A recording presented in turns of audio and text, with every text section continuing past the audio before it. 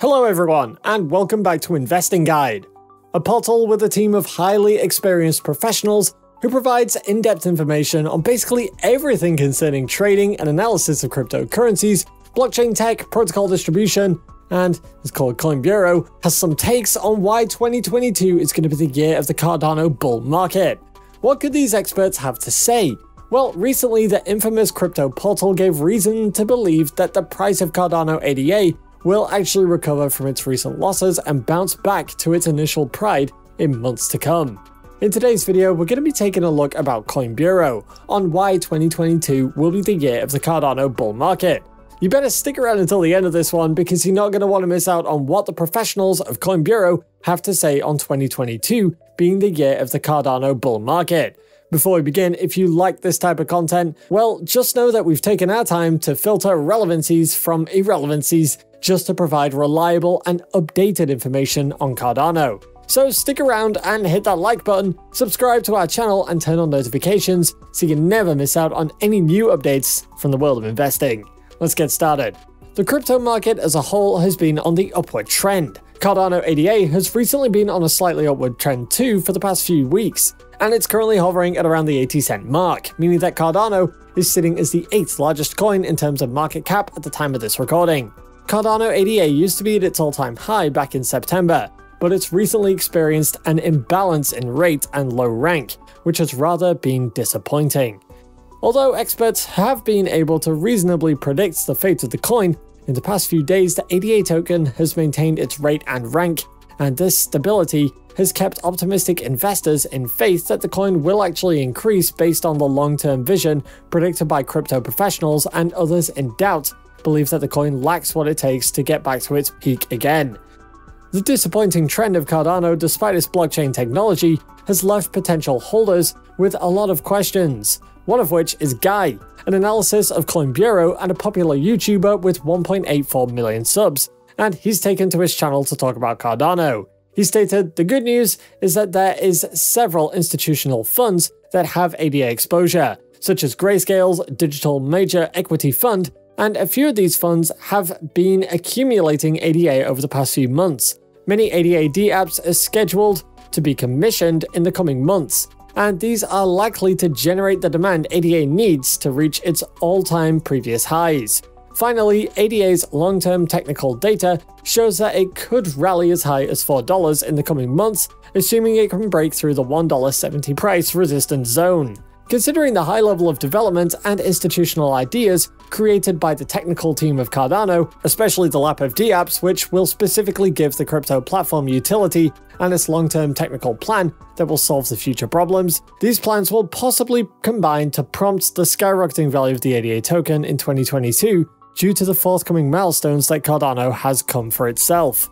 As dreamy as this possibility is, Guy still thinks if necessary actions are not taken, the coin might fall back down to its low blow experience in 2020, and ADA is reportedly down 50% of its all-time high. Before we get into the full details as to why 2022 will be the year of the Cardano bull market, let's talk about the top strategic partnerships made by Cardano from late 2021 until now to generate funds for the platform as it affects its 2022's financial decisions.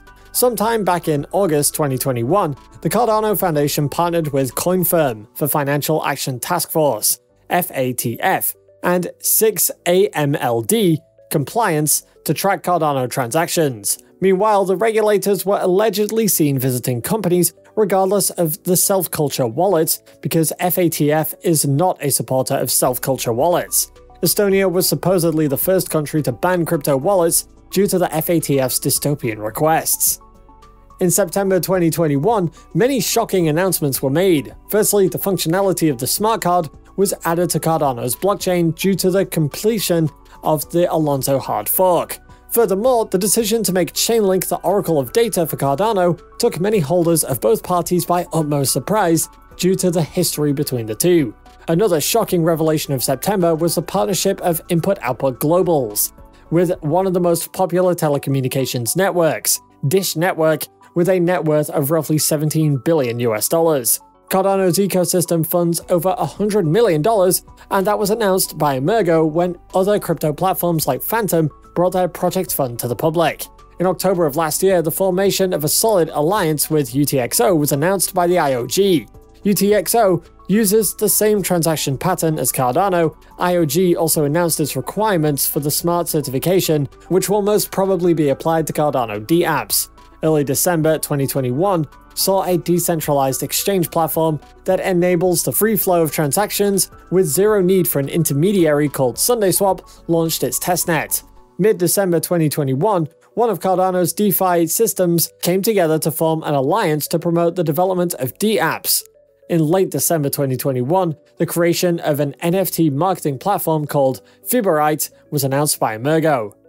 Since Cardano has a roadmap of 5 stages with its website, the reported Alonso hard fork that occurred in September stopped the era of Gogoen, focused on smart card performance. Developers of Cardano were reportedly working tirelessly on the 2 eras left for a while now, and these 2 eras are named Basho and Voltaire. Basho is said to apply to the scaling, while the latter, Voltaire, applies to the governing.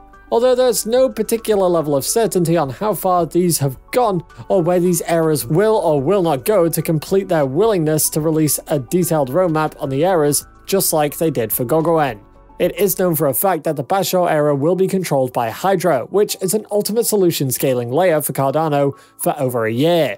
One benefit of this era is the ability for operators of stake pools to securely carry out transactions off-chain, then proceed to submit on-chain with the help of complex cryptography, i.e., if a stake pool can process up to 1,000 transactions per second, and Cardano has 3,000 stake pools, it will process about 3 million transactions per second after the completion of Hydra, and this is a huge benefit to the development of Cardano holders. The founder of Cardano, Charles Hoskinson, mentioned during one of his live sessions that Hydra is going to get completed in 2022 and possibly launched on one of the hard fork events scheduled in for February, June, and October. It's safe to assume that February is out of the question, and June is a month to look forward to. Other milestones for Cardano to reach its bull market were mentioned by the IOG. The most interesting was the increment of the size of blocks of Cardano, which is a determining factor for fast sales out of cryptocurrencies, as Cardano is mostly criticized for being slow. This update will have a distinct impact on the utility and appeal of the coin to the market. Although these strategic technical improvements might seem all-time beneficial, the developers are aware of the major disadvantages of this upgrade, which is storage problems on devices. The solution or remedy to this challenge is unknown, but Guy suggested in his video saying, "It will be awesome if Cardano choose Arweave to store its blockchain data the same way other cryptocurrencies have." Moving to the next era, Voltaire proposals are out regarding the era and its improvements. It's only a matter of time before it will either be accepted or rejected via on-chain voting. According to the coin analysis Guy, he referred to the improvement that caught its attention the most is CIP30, which proposes to create an interactive medium for Cardano wallets and dApps.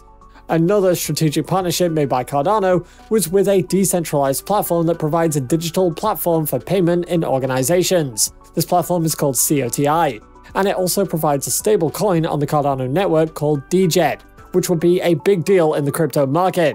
One unique importance of DJED is that it uses smart contracts to achieve price stabilization. Up next is Cardano's partnership with RegTech. The platform serves as the police of the operation. It monitors and secures every transaction carried out on cryptocurrencies, and it ensures that Cardano obeys the laid-down rules and regulations of FATF. The platform stands to protect Cardano from regulatory inspection from government agencies. From the analysis made by Coin Bureau on why 2022 will be the year of the bull market for Cardano, it is believed that Cardano is on its way to building an empire of utility that will sustain, protect, and benefit holders of Cardano ADA. While you're still here, go ahead and click on one of these 2 videos on your screen. See you there!